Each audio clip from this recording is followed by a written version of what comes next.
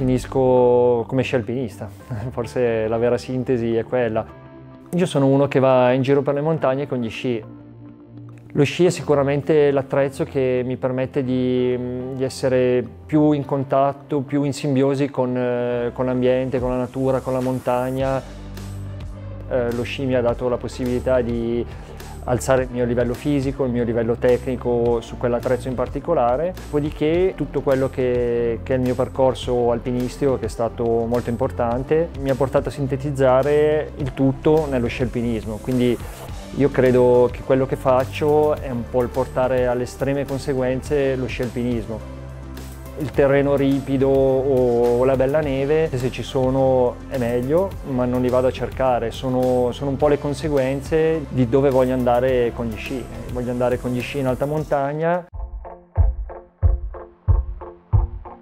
Lo sci è sicuramente l'attività che mi appaga di più, anche per diciamo, il rapporto resa-tempo, no? Nel senso che mi piace molto scalare, mi ci sono dedicato tantissimo negli anni, però ultimamente mi rendo conto che appunto nel tempo in cui magari passo sotto una falesia per cercare di chiudere un tiro di difficoltà comunque relativa, che ne so, che può essere un 7B, un 7C, che è un po' il mio limite da sempre.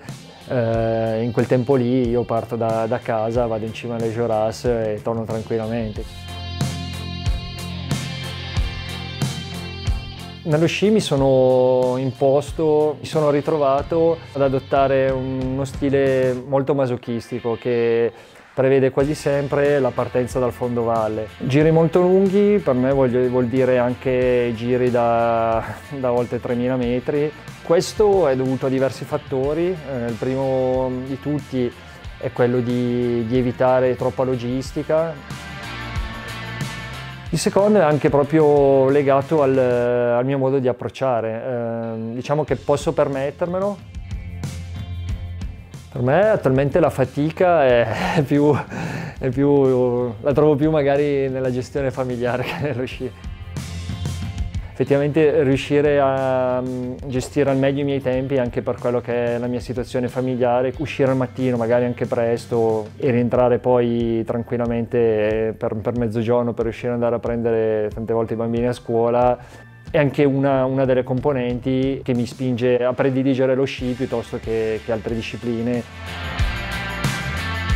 Per me la componente della salita è importante tanto quanto la componente della cima e della discesa. Nella giornata ideale, quella perfetta, tutte e tre queste componenti sono al meglio, nel senso che una bella salita tecnica magari viene seguita da una cima celebre, che può essere una montagna sopra i 4000 metri, e poi seguita ancora da una discesa in buone condizioni. Purtroppo queste sono situazioni che spesso sono poco realistiche, ogni tanto succede, ma anche soltanto ognuna di queste tre componenti per me è motivo di spingermi ad uscire da casa e ad affrontare una giornatona in montagna.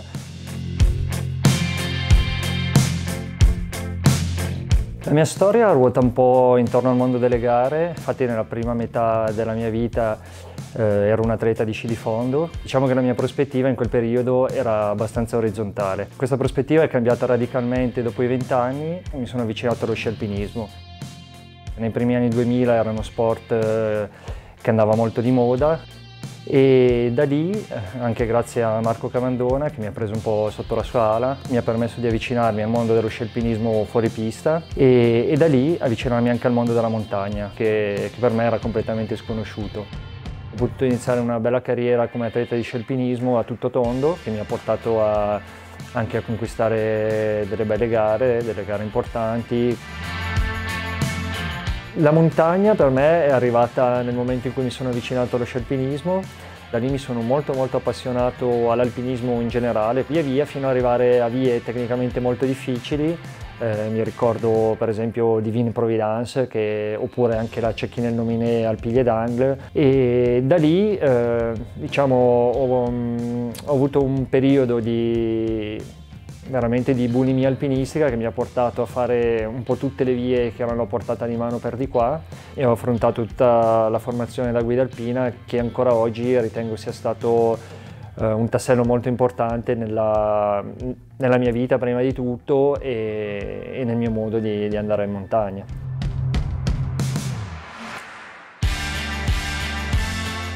La velocità per me è stata il fine ultimo. Io mi sono allenato per tutta la mia vita per essere il più veloce possibile durante le gare di sci alpinismo. Anche al di là delle gare c'è stato un lungo periodo in cui ero fermamente convinto che la velocità in cui si può percorrere una via alpinistica o si può salire in cima a una montagna con gli sci fosse comunque un indice di bravura a livello alpinistico. Attualmente ho rivisto un po' diciamo, questo punto di vista e considero più la velocità un mezzo piuttosto che un fine. La velocità attualmente per me è il mezzo che mi permette di fare certe cose riuscendo a stare nei tempi corretti per mantenere il giusto margine di sicurezza, essendo che molta della mia attività è legata alla neve e comunque giocoforza legata a orari, esposizioni.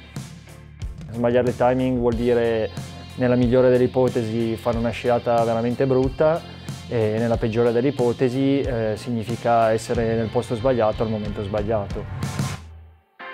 La velocità fine a se stessa, solo per dire io sono il più veloce, soprattutto in un contesto come la montagna, secondo me lascia un po' il tempo che trova. Il fattore fisico è ovviamente importante, ma tutto quello che ruota intorno all'ambiente è più determinante in quel contesto lì, secondo me.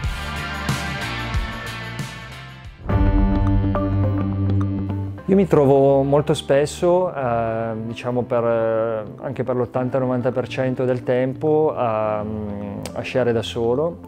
Sono molto convinto che l'andare da solo sia anche un sinonimo di sicurezza, in quanto andando da solo posso decidere senza nessun condizionamento esterno fino a dove spingermi. Non ho nessunissimo problema a fare dietro front, anche dopo aver fatto migliaia di metri di dislivello.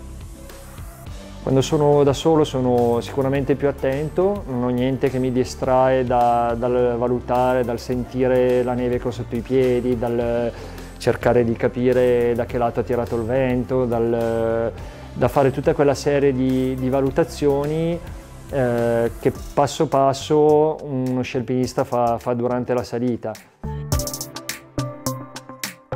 Mi piace molto anche sciare con persone che la vedono come me, quindi ho avuto la fortuna di avere dei soci di cui mi fido completamente.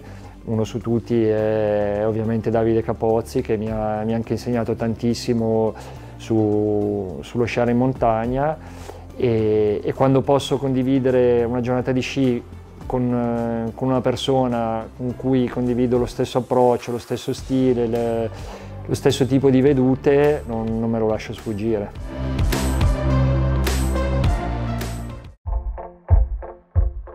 Nello sci l'evoluzione che stanno seguendo alcuni, tra i quali mi viene ovviamente subito in mente Paul Bonhomme o Viviane Bruchet, è quella comunque di cercare di sfruttare anche linee non troppo logiche, quindi linee che prevedono molto alpinismo, che prevedono calate, trasferimenti, e anche lì per cercare di trovare un nuovo terreno di gioco. Sicuramente trovo molto interessante questo tipo di approccio. Ho provato anche sinceramente a cimentarmici, avendo appunto le capacità alpinistiche per poterlo fare, però mi sono reso immediatamente conto che quando preparando lo zaino sei attrezzato come per andare appunto a fare una cecchina del Nominé al Pilier d'Angle e l'idea è di andare a sciare qualcosa, forse c'è qualcosa che non torna. Ognuno ovviamente ha il suo modo di vedere le cose. Io, piuttosto che estremizzare questo tipo di approccio, Preferisco fare una bella ripetizione, magari nel mio stile, quindi partendo appunto dal fondovalle, con belle condizioni, è quello che io ritengo sia il modo più vicino a me di andare in montagna, con gli sci. Lo sci è comunque l'attrezzo che mi permette ancora di scoprire zone nuove a pochi chilometri da casa. Io non amo molto spostarmi, ho la fortuna di abitare in una zona dove ci sono alcune tra le montagne più belle del mondo. Sciando vicino a casa ho anche la possibilità di avere sempre bene il polso della situazione. Facendo una salita mi viene in mente, mi rendo conto che a quella quota, a quell'esposizione, quell'altra salita che vedo dalla cima potrebbe essere buona e quindi le idee arrivano da sole.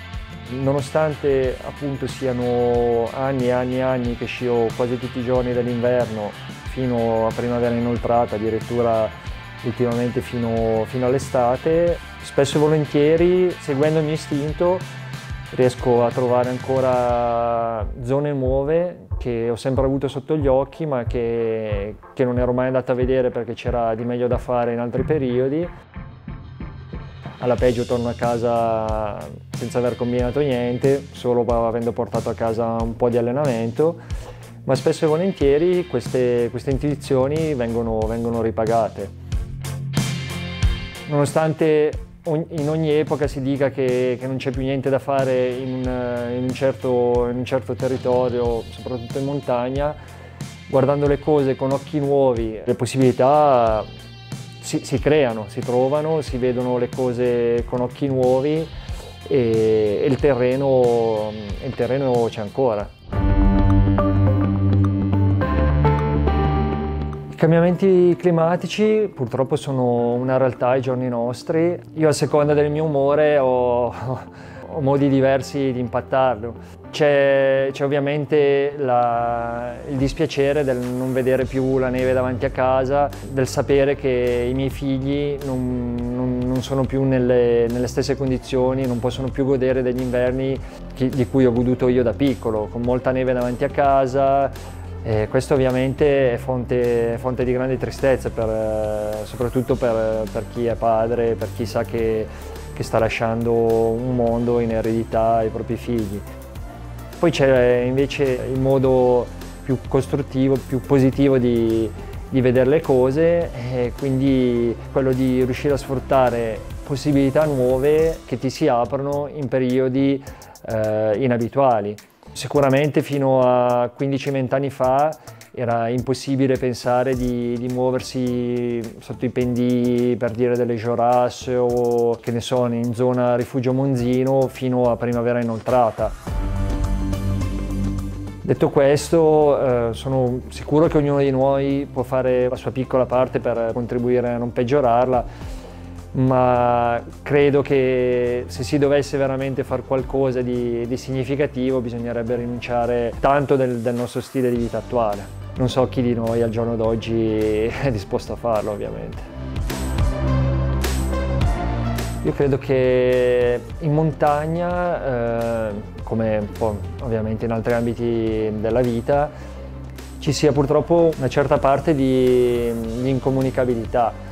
Ovviamente ogni tanto anch'io, quando ripenso a delle giornate che ho vissuto, sia un qualcosa che è difficile da spiegare. Chi ha affrontato delle cose simili, ha avuto esperienze simili, può in qualche modo capire, ma è difficile da spiegare anche solo allo sci alpinista comune, no?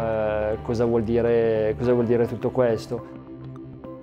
Poi col periodo in cui viviamo, molto legato ai social, anche l'idea che passa di quello che si fa non è quella reale, no? Andando a fare un piccolo filmino, facendo 2 foto, sembra tutto bello, la neve sembra sempre bello, sembriamo sempre relativamente poco stanchi, mentre in realtà questo tipo di attività è comunque la conseguenza di un percorso molto lungo, di un percorso di allenamento prima, di apprendimento tecnico e alpinistico poi, che è durato anni e anni e anni. I social contribuiscono a dare un'idea un po' distorta comunque di ciò che succede in montagna, non ci si rende più conto di quanta esperienza ci vuole, quanta preparazione ci vuole per fare determinate cose, perché ognuno coglie solo quello che vuole vedere e non si va più comunque in profondità, non si va a vedere quello che c'è dietro, che viene prima di una bella discesa o una bella salita.